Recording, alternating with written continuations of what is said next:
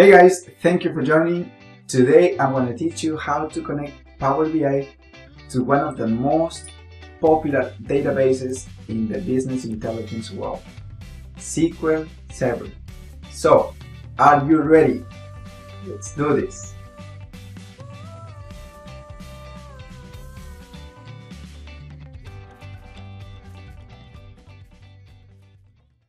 For today's tutorial, I have 5 different points. The first 3, those are just installation points.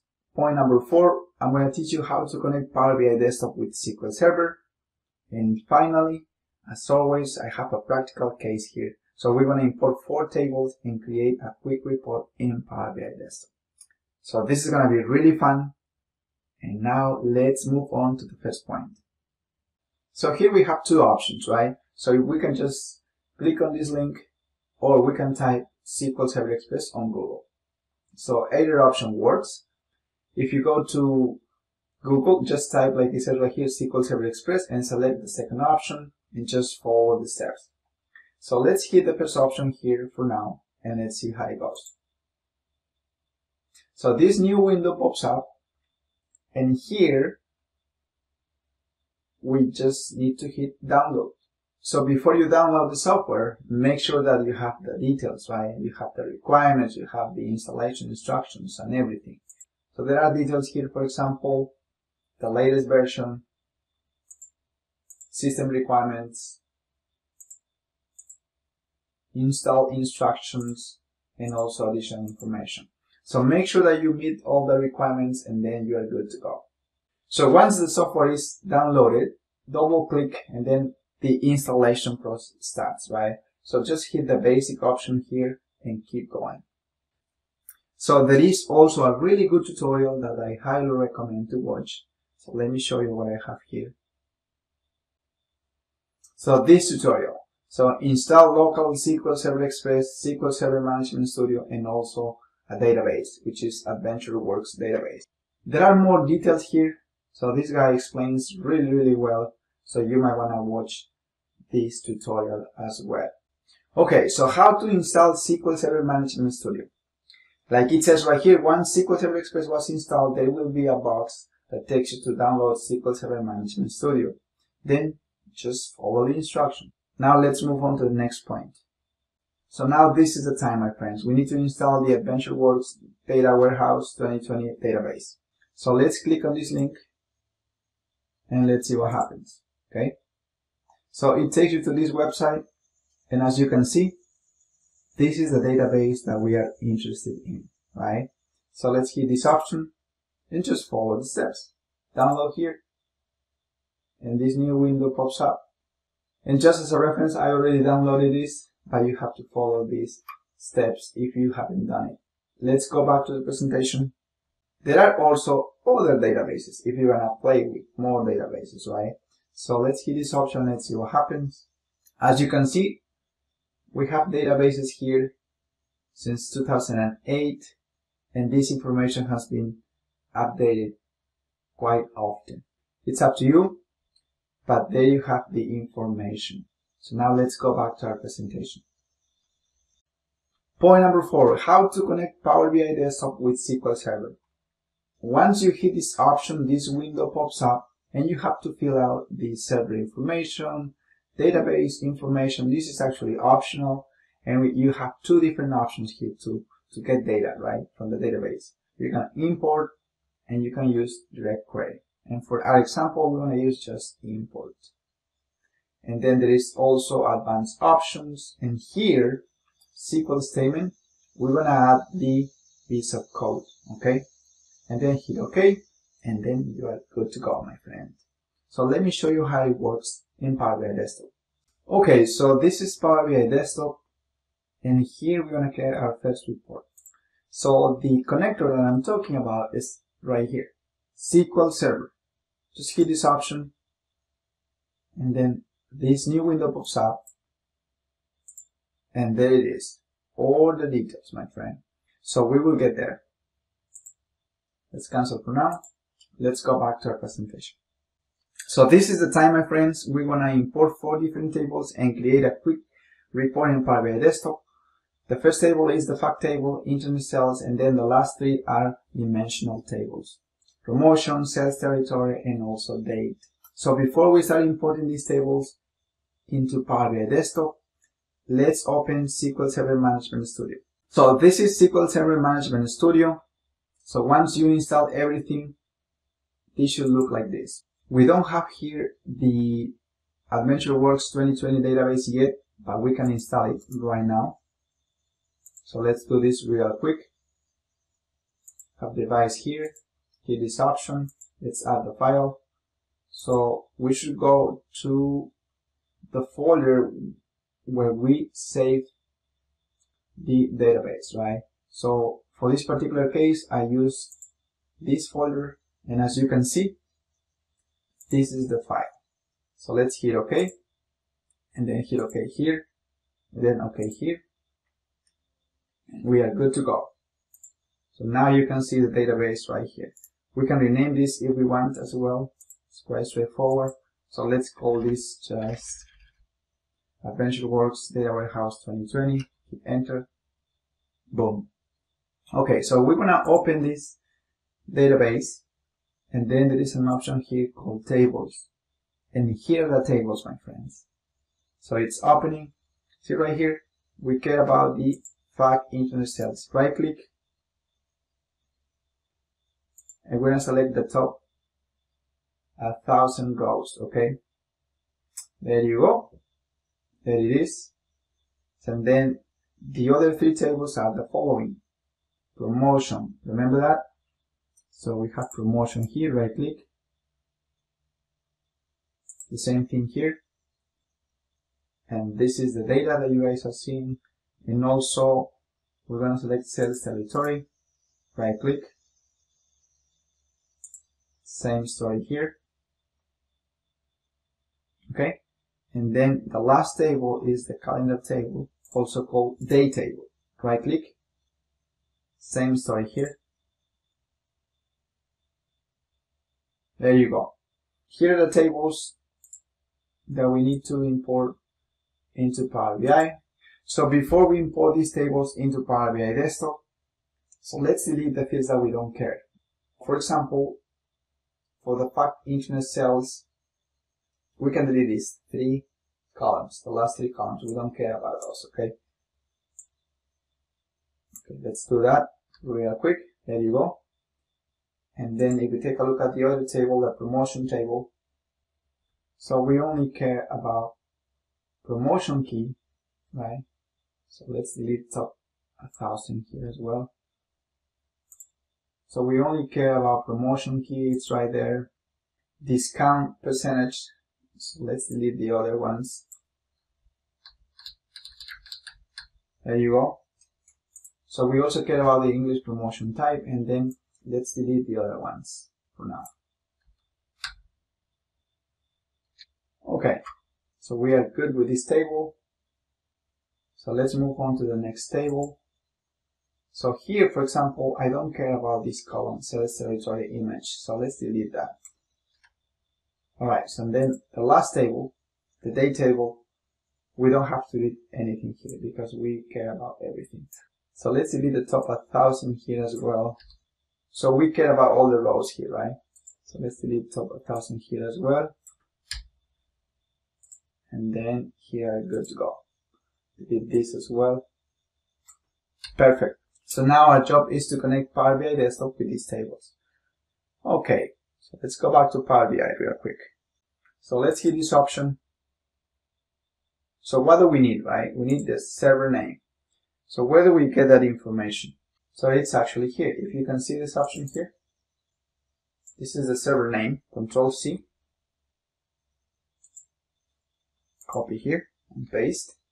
And then the database, it's optional, but for this particular case, we're gonna add that information, okay? Control C, be here. And now guys, let's paste the code. Control C, and place it here. Control V. We are good to go, my friends. Like I said, we're gonna use the import feature, okay?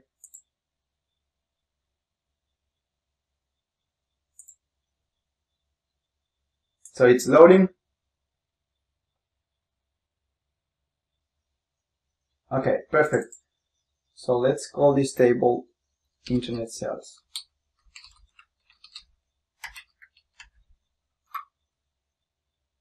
Alright, so now we're going to do the same thing for the other 3 tables, okay? I'm going to do this quickly.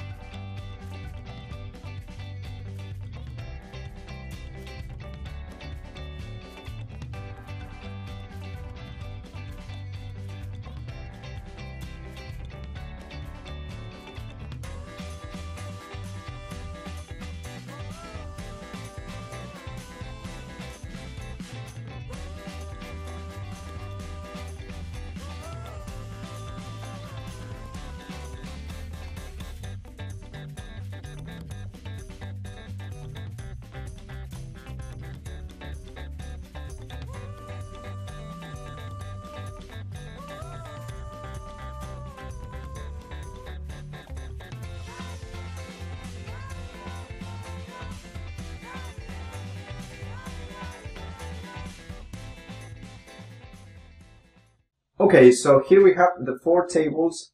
So there is something really interesting here. Dates. So if we take a look at the Internet Sales before we go into dates, check this out. So here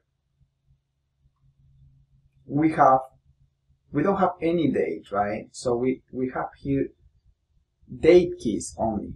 See? Order date key, due date key, ship date key, right? But we don't have a specific date here or a field in a date format. We don't have that. So the connection, because we have to have connection here between the fact table and the calendar table, or the relationship is going to be based on that field, which is the date key, right? So we take a look at the dates table real quick. This table has a date key. So this is going to be the common column, right? To perform the relationship. But we do have here a column that has the date format. So we're going to rename this. We want to call this date. Okay? Okay, so if we go back to report, so there is a good step here, a really, really important step.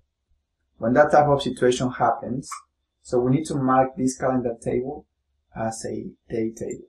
So hit this option, and here there should be date. We are good to go. Because if we don't do that, we're going to have issues with our calculations. So now let's take a look at the model field. There you go. We do have here some relationships already. Let's check them, okay? Real quick. So as you can see, this is the star schema, right? So the fact table in the middle and then the dimensional tables around it. Here, for example, promotion and internet sales. Let's double click. That connection is based on promotion key. From many to one. Many for internet sales and one for promotion. This is good. So we are good to go there. And then let's double check the territory connection here. Same story here. Many to one, single. We are good to go. Okay. Now let's perform another relationship here between the dates table and the internet sales table. So here, so we have a date key, and also here we have 3 different keys, right? Date keys. Order date key, due date key, and ship date key. Should be right here. So for this particular case, I'm going to make this a little bit bigger if we want. So we're going to perform here the relationship between date key from the calendar table or dates table with the order date key. Should be right here. This one right here. Okay, so let's do that. And let's see what happens. It's working. Let's double check that. It's working perfectly, my friends. Is it okay? So we are good to go now. Okay, so let's go back to report and let's start playing with this, right? So now guys, let's create our quick report, okay? So let's select date here. Should be a slicer. There you go. And also we can create a table to store our measures. Let's do this. Here it is. Let's create our first measure here. Let's call this total sales. Okay. It's right here, sales amount. Hit enter. Let's create another measure here and let's call this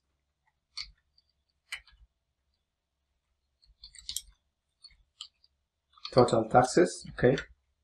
Sum. And then let's select taxes here. Tax amount. Alright. Hit enter. Let's create another measure here.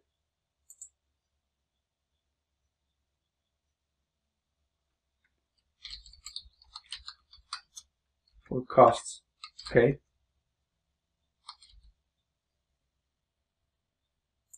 Total product cost. And let's see what happens. Boom. There we have 3 different measures and now we are ready to play with them. How about that? Just a card here. Total costs, right?